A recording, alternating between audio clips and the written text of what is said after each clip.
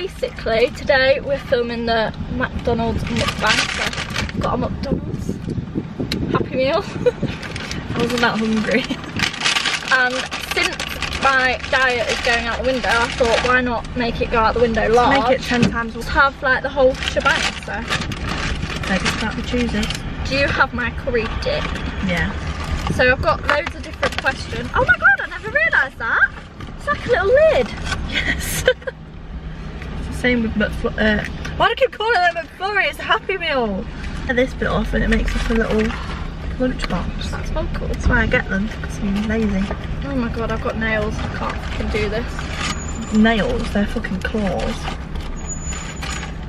So basically I asked for some questions and I got questions and topics that people want us to talk about, which we're going to do today. Do you think it will work as a piercing?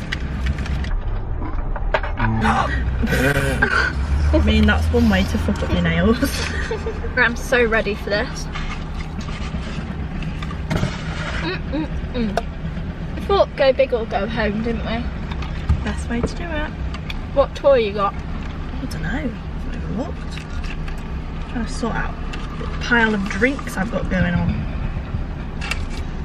And the chips I've spilt all over me. Let me get the questions up. Oh, wow!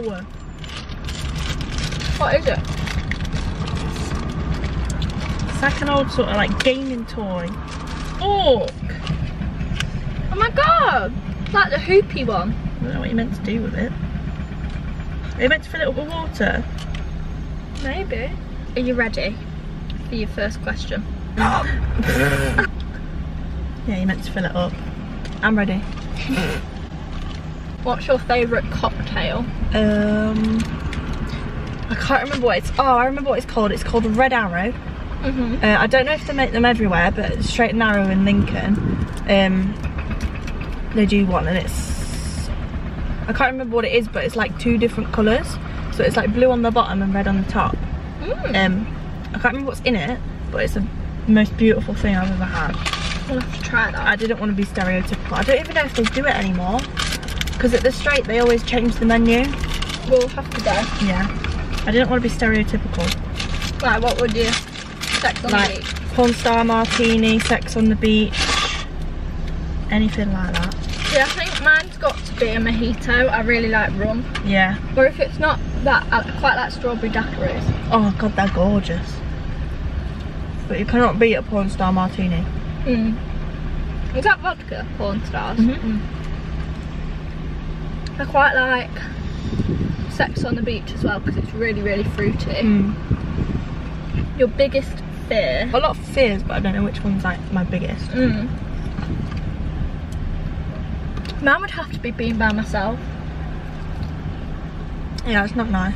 Or dying. I have a really big fear of I have death. a big fear of that, but a lot of my biggest fears come from things that I can't control. Yeah. Like I like being in control of my own body, or like situations. Yeah, situations, whether I'm in a vehicle or not. Like that's why I'm a bit scared of flying. Yeah. Or being on a boat, because you can't just get like in a car or a train or something. You can get off. Yeah, you get off straight on the ground. Whereas if you're up in the air for several hours, or on a boat, you're in the middle of nowhere. So stuff like that really scares me. I have like a major fear of hospitals. I don't know why. I think it is like linked in with my fear of death. Yeah. But I just feel like when you go to a hospital, something bad happens every time because like you're not there. You're not there for a good thing. Yeah. Well, apart from like someone giving birth. Maybe. Yeah. Something like that don't really bother me. But that's not even attached to the main hospital. No, I just don't like hospitals. No. Like they really freak me out. I'll tell you what could be one. Not having kids. That does scare me. That's a major one. Like obviously Yeah. if you can't have kids, like there's nothing you can do about it, and there's other other options. It's just like, it's one of those that everybody dreams of it, don't they? Yeah. Every girl, like no girl can say once in their life they've never haven't thought about it. Yeah. Because I guarantee they have. What do you look for in a guy? Well, as you guys know, I'm very loyal. So I'd like a guy that's very loyal. Loyal's the way forward. Yes, this hoe is loyal. Be nice. Just be a nice guy. Like, I must admit, I think I am pretty shallow. Not in like a really horrible way. No. Like, given my dues, I have been like, I've been out with people that someone say aren't the best looking, but to me I thought they're alright, you know, we'll go with it. But I feel like because I've been fucked about so much, I am very like, I like to look at someone who's pretty. Yeah. I think that's it. Like I like looking at someone, he's pretty, he's nice to look at, but then 9 times out of 10 they are going to be a twat. I think you've got to be attracted to them as well, like that's a given. Like don't just go for someone because they're really, really nice. Yeah. If there's no chemistry there, then exactly, you've got to have an initial attraction. Yeah. And I think that's why people think I'm a little bit shallow. But if the initial attraction's not there, then you're not necessarily going to want to prolong it. Like I get where people come from with the fact that like they're like a slow grower and like things build up over time, because that's definitely something. Like you're never going to look at someone and think, wow, like you are everything. Growing up. Things do change as you get to know someone. Do you think you've got to have some chemistry? But then at the same time, if you get on well with the person as a friend, then that's when you can see if things start to go somewhere else, like in a different direction. But at the minute I look for nothing in boys because I can't stand them. No thank you. I think for me you've just got to be nice. Like, be a nice person, it's not difficult. You've got to be easy to chat to. Really, out of the whole car park, why do you sit right next to us? Oh well. I do think you've got to like be quite outgoing. For me it's got to be someone who works hard, because I can't be with somebody who doesn't like work or doesn't do anything for themselves. Like, I feel in that respect they've got to be quite independent. Yeah, but then also someone that wants to go out after like being at work and stuff, doesn't just sit at home and be like, oh I'm tired. Yeah. Because that fucks me off. Definitely, like you've got to want to do something with your life. Exactly. I mean, it'd be very boring otherwise. It would, like, and it's got to be someone who like it doesn't have to be expensive, but wants to like go do things, like go out for the day, go to the zoo or something. I mean, I'm guaranteed I'd probably see all my exes there because they probably live there, but like at the end of the day, like you've got to do something with them, like not just sit in all the time. Somebody asked about like long distance relationships, what's your opinion on them and stuff? I've never been in one. My mum is, so I can like imagine it's hard. But like I just don't know if I'd be able to do it. Like give it like, yeah, if you found the right person, then maybe, like you never know till you try. But I don't think I'd be able to deal with it. I like attention too much. I think for me, I've been in one twice, so I can handle it pretty well. Like it don't really bother me. Yeah. But I think you've got to keep it like fun. And I'm not saying like send them a picture of like you're naked or whatever, but like they've got to make the effort still. You've got to leave something to look forward to. Like even if it's just planning a day out, or like planning the next time you see each other, or surprising someone, like just turning up out of the blue and going to do something. Like that would be so much nicer than planning it. I think. Like, I do class in Neewer because it's a faraway place, but I went out with someone from there once, and sometimes I'd just turn up out of the blue and just like not message them until I got there, and they'd be like, oh my god, like that's so exciting. Like just to keep it interesting and fun. Otherwise, I think that leads on to like any, like if you're getting into a relationship with somebody that's like in the armed forces or something like that, like you've got to keep it, give them something to look forward to. Yeah, and like at the same time, don't be too like clingy, because like you've got to respect their space. Yeah. Like you both live totally different lives, and it's never going to work if you're just sat in all the time whilst they're always out. Like you've got to be quite similar in like what you want and stuff. But I think that just comes with like getting to know someone. Like you get to know what they're like and whether you suit. Of course it does, yeah. But I'd probably say that, or keep it fun. That's pretty much it. It's the same with any relationship. What's the point if it's not fun? Like, what's there to look forward to? Like, you basically, sometimes it feels like you've been married for years. Yeah, like don't get married off too early. That's what I always say. Like, still remember your friends. Yeah. Like, make sure you spend time with your friends, because like whatever like sex you are and with whoever, like you can't just be about that one person. Because otherwise, if like something was to happen and you was to break up, who would you go to? Yeah. You've got no one. I think it's really important not to like lose your friends throughout the process. Like I get it can be hard, and like obviously your new relationship is really exciting and like it's fun, it's new, it's different. But to keep it exciting, you need some time apart. Yeah, definitely. And you need your girlfriends, don't you? Like, you need the girls to talk to. Yeah. And relate. I feel like everyone has at least one relationship in their life where they sort of neglect their friends a bit. Yeah. Like, not necessarily neglecting, but then. No, I've done it. You just become a bit obsessed I did it, yeah. Because I'd never had it before. No, I was just saying. And now when I look at it, I'm like, that's why we split up, because we spent so long together. But then at the same time, if that person was the right person, they'd have like stuck by you through it anyway. Like they'd have, you'd have like just learned to spend more time apart and then plan more things together. So I'm not saying it was my fault the relationship ended, but half and half, shall we say. Yeah, I got asked, what's the best gossip story you know? Now, I found this one really hard when I looked at it because I can't think of that on the spot, and I don't really know any gossip. I'm quite boring. I know gossip, but not things that I'm willing to share. And it's not about me either. No. It's like, I don't know about that one. But if I think of something, I'm going to leave it in the comments. Or talk about it in a in a vlog or something, because I probably will think of something eventually, like, oh, why didn't I think of this? Tips for good skin, not eating McDonald's. Talk about small YouTube channels and advice on how to keep going and keep trying. I think you just got to be doing it for the right reasons. Like, don't just do it because you think it's a way to get you famous or anything like that, because get free stuff. Yeah, it won't get you there. Most people don't get there, to be fair. People can see straight through it. Like, I know I can. If I watch somebody and I think, right, you're not acting like somebody else, or like, it's a lot harder these days for people to get famous from being on YouTube. Like, all the big YouTubers, they've had their time. Yeah, it's like, when they started, that was before it was really popular, whereas now everyone's doing it because they want to be like them. And they want a job that's easy. Yeah, not easy, guaranteed. There's a lot of shit that comes with a job like that. You're in the limelight all the time, like, you can't do anything. You can't just go get a pint of milk. No, somebody will recognise you. You think about the worst in you, because it is like, it's a job where you've got to be able to keep up with hate. Like, you've got to not let it get to you. I couldn't live like that, not that. And it's like, YouTube's not going to be around forever. No, one day it'll fizzle out, and then what do you have? Exactly. So all these people that have like YouTube as their main job, what are they going to do when all their like audience grows up and people stop being interested in them so much anymore? Because it is like, people chop and change who they watch all the time. Like, I know I do. Yeah. Oh, the people I used to watch when I was like 14, 15, I don't watch anymore. No. So I used to watch quite a lot of younger people, where now I steer towards more like uni students, or like people that little bit older or closer in age to me. Yeah. Because I feel like I can relate to them.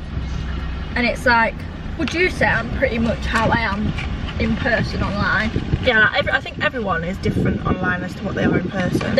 I think I limit what I share a little bit more. Oh god, well you have to, don't you? Otherwise, you don't want everyone knowing your business. Like, that's the same in real life anyway. Like, there's some people I wouldn't tell certain things to because I don't want them knowing my business. Yeah. But no, like, definitely people are bound to be either reserved or a bit different online, because like, at the end of the day, if that's what you're comfortable with doing online rather than being completely yourself, then that's fair enough. But I don't think there's anything fake about you. But then there's a lot of people that you can just come across fake, like you can tell, and I don't like that. I just try and keep it real that I eat McDonald's, I get bellyache after, and I shouldn't have eaten it, but still do. Day in the life of Tasha. Prob's gonna get the shits later. Pretty much. And then, like, another popular topic that people always ask me on my videos is like how to deal with like toxic friendships and like friends who don't have your back. Don't even get me started. Thankfully I don't have any friends like that now at all. I can safely say I love all my friends. The very like small majority of friends I have, because I'd rather have less than have a load of people that don't like each other. I have like a small friendship group like you do. I had a very toxic friendship from like year 1 up till about year 12. Quite young then. Yeah, so about 12 years. Oh, that's giving me brain. Yeah, same. And like, it was one of those where it was like through school, like, yeah, you're gonna meet new people and make new friends, but you always stay quite close. Yeah, we should always stay quite close. But I felt very much on my part, I would be the one that would make more effort with her when even when I had other friends, but then if she had somebody else, like another friend, like she just wouldn't speak to me as much, and they'd constantly leave me out of stuff. At school she would barely speak to me, apart from when that girl wasn't at school, which bugged me, because I did have other people to talk to, but she was meant to be like my best friend, and she just didn't know. Like it's very much so like, well, if I were to do that, you'd kick off.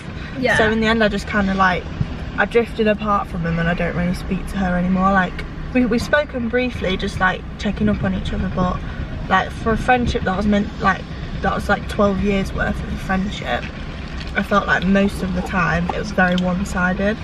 And I just got to the point where I thought, there's no point, like I'm not going to chase somebody. Why am I chasing somebody? Like it was getting towards the end of school, and I thought, like, I just don't see this friendship going anywhere outside of school. That's how I always try and think of it. Like if your friend is making you feel shit more than they're making you happy, then you need to look at it from an outsider's point of view. Like my mum always told me, like, look at it from somebody else's view. These things about people. And I noticed like body language is a huge thing for me. And just how a person acts. Like if they don't tell you anything, if they leave you out, if they try and like, well, it's not include you, but like they exclude you.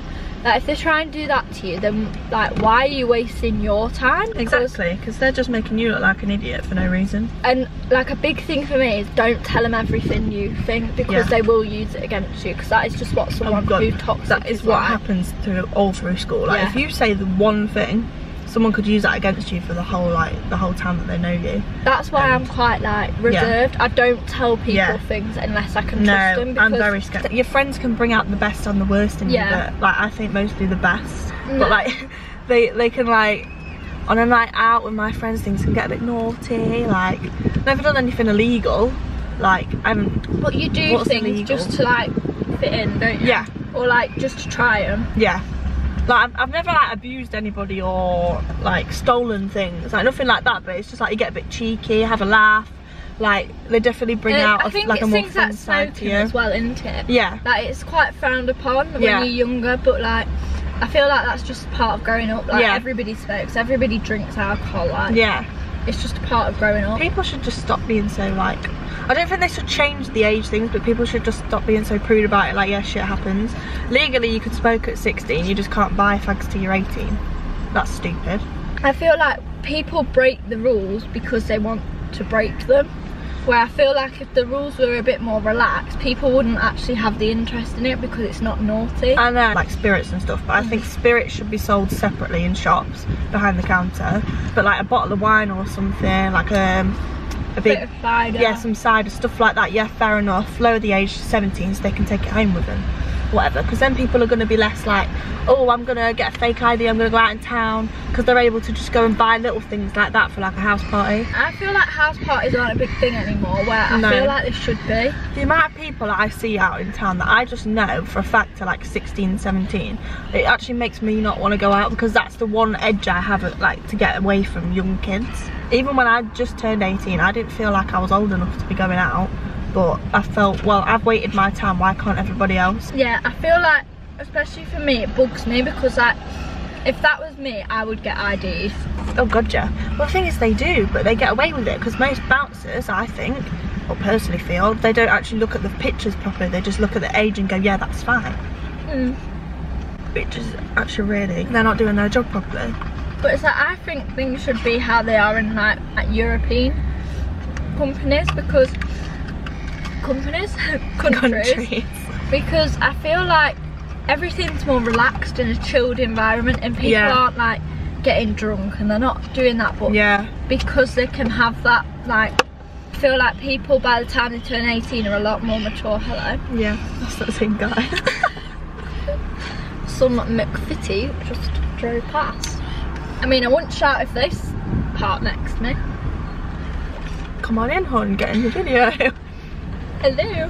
But it's like, I feel like things are more relaxed in those sort of countries because they are a younger limit. When people like lose their virginities, you're I think there's an age for a reason.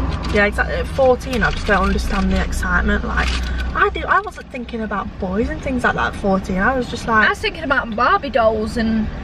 Maybe not Barbie dolls at 14. Massive alien family then. What, 14? Probably still doing that. I was into boy bands, good music, sticking posters on my wall. Watching YouTube, like, yeah, exactly. that sort of thing. Boys just didn't even cross my mind. Like, don't get me wrong, I get people getting a bit inquisitive and they get a bit like, they want to know about that stuff. But don't do it if you're not mature enough for it, because most people aren't. Because it does come with a lot of like emotion, like, and fucking be safe. It's like, even now to this day, like, I'm pretty open, like, I don't really care about talking about it, but even now, like, to this day, I still get quite emotional after, and I don't feel like if you are like 14 you can mentally cope with that. I don't think you're like quite there. Like, it is a big thing, like, you've got to make sure it's with somebody that you care about, they care about you. Yeah. And that if the worst situation of getting pregnant was to happen, you need someone that's going to be you need someone that's going to be there for you. Are you ready for that? Because you have got to think of the worst, because if that was to happen, if you know that 1, your family are going to kick you out, 2, the boy's going to bloody go off with the next girl. Was it all worth it? Was it really worth going through that pain? Because it is painful. Like, I'm not going to sit here and say, oh, it's like for like movies. 2 minutes and half the time no form of pleasure. Like, pretty much. Like, I don't even remember my first time. Not in a bad way. Not like how it felt and stuff, but just because it was one of them, like, to me it wasn't that special. Really mean anything. Like, I'm not going to sit here and say, oh, it didn't mean anything, because, like, at the end of the day, it happened for a reason. It's my first love. I'll say it like that, because do we ever know what love really means? No, like, don't. I think in a way, like, I convinced myself that I did. I probably did, because I was on and off with him for about 3 years. That's really annoying. But then it's like, I've been in a relationship now where they always say your first one is where you think you love the person, your second one's where you get hurt the most, and then your third one is like where it's settled, like a proper love. See, in films and stuff, like, they glamorise it, they make it look like something special. It ain't sexy. It isn't. Like, I tell you now, it's not sexy. Like, it is anything glamorous. Like, it's not. It hurts. It's over really, really quickly, let's be honest. No lad's really gonna take half an hour. Sometimes that doesn't change. But I just feel like it is something like quite meaningful in a way. Like, you're always gonna remember who it was. Oh yeah, who it was, where it was, and when it happened. Like, yeah, I don't think I was ready to deal with it and everything that comes with it, like the worry. I mean, I took you with me to the walk-in centre, didn't I? We went to the walk-in centre because I had convinced myself that I was pregnant. Like, we were the most safe we could have possibly been. I was on 2 forms of contraception and used a condom. But you never know, like, I was that paranoid that I was going to get pregnant, my mum was going to kick me out, all this stuff. Yeah. That if I'd just waited till I was that bit older, I wouldn't have worried so much. Yeah. Like, it's not the end of the world. It's a tough one. It's just, I just wish I had waited longer. I really do. And I don't want young girls to think that they have to have sex to be popular and fit in. Never do anything or don't do anything because you're worried what other people will think. If you feel ready, then go for it. If you don't have to just to keep that person in your life. Like, if they want to stay, they'll stay. If they don't, then they'll go. Like, exactly. No matter what you do isn't going to change that. If you sleep with, it doesn't. It's like people that say, how long should you wait until you sleep with someone for? It's different. Yeah, if you stayed with them for 6 months and then slept with them, they could still leave you tomorrow. Like, it doesn't matter about the time. Lads work, sex ain't gonna keep them. Guys work very differently to girls. They'll leave when they're ready to leave. Same, any girl could be the same. If a guy kept you on your toes for months and then slept with you, she could then just up and leave whenever she felt like it. Like, it doesn't matter how long you wait, just until you feel like you want to take that step with that person. Definitely. I think that's everything that we've spoken about, to be fair. This is probably going to be like 40 minutes long. It's fine. It's alright. And we've got sunglasses on because we both got no makeup on, and so this was the only way we was going to film it. Yeah, I literally got in the car and I was like, oh, we're still going to film later. I've brought on my makeup, and she's like, oh, that's what we're going to McDonald's for. You what? I hope that sums up everything that you wanted to know. If there's anything else that you want to know and you want me to get the shits again by eating fast food for a video. Make them Let me like know. rude and juicy. Yeah, we like, want not something so really deep. juicy. I like juicy. Anything juicy, like ask me. How would you want us to talk about? Advice videos. I feel like we'd be like a good girl talk advice or boy talk. Oh, I've been through enough, trust me. So, any cheating questions? I'm also really good at dealing with advice for that. Any questions about boring boyfriends? Just, you know, hit me up. Cheating boyfriends, Cheaters. sleeping with other girls, Yeah, anything else boring. like, and I guarantee you're watching, so Oh, she's going in deep. anything, we can give advice. We've probably been through it ourselves, haven't we? Or Yep. Or know someone that knows the ins and outs of it. So I'm gonna, like, all my social media are always in the description. I'm gonna leave so are ends, so you can message her on everything. You can stalk her Instagram. But yeah, anyway, give this video a big thumbs up. Click the subscribe button if you're new, because I post quite a bit at the minute. Trying to Very anyway. active. Trying to. Trying is the big word there. And yeah, I'll see you in my next video. Bye. Bye. Just have this bit on at the end.